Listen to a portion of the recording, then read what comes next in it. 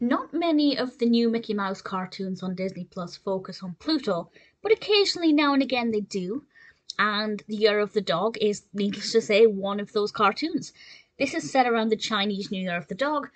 There are a lot of celebrations going on and shows and parades and things, and it starts off with Pluto off to the side of these celebrations hunting in a trash can, which I thought was kind of peculiar. Pluto has a very weird role in this and a very different relationship with Mickey Mouse to what we're used to. He gets a whiff of some cooking, and we see Mickey Mouse preparing these various Chinese dishes, and Pluto catches scent of this. He decides to sneak over and try and steal some of the food whenever Mickey's back is turned. And then one thing leads to another, and Mickey ends up chasing Pluto all through these Chinese New Year displays and events, and it's chaotic and messy for everybody, and everything's all over the place. Will Mickey ever catch up to Pluto? Obviously, I won't say what happens. I liked the setting. I liked the Chinese New Year setting. I thought it worked very well. Visually, it was very beautiful.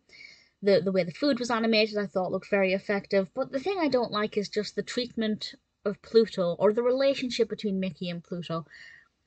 I can't think. There are a couple of classic cartoons, for example, where Pluto appears in his earliest incarnation as a dog hunting down the prisoner Mickey Mouse, but generally they're best friends of, master and dog, and to see them having this kind of relationship just didn't really work for me. It didn't work very well. So the actual animation is very good, the pacing is perfectly fine. It's kind of action packed. I was curious to see how it would conclude, but I just don't like the relationship between the two characters. It just, for me personally, did not work very well.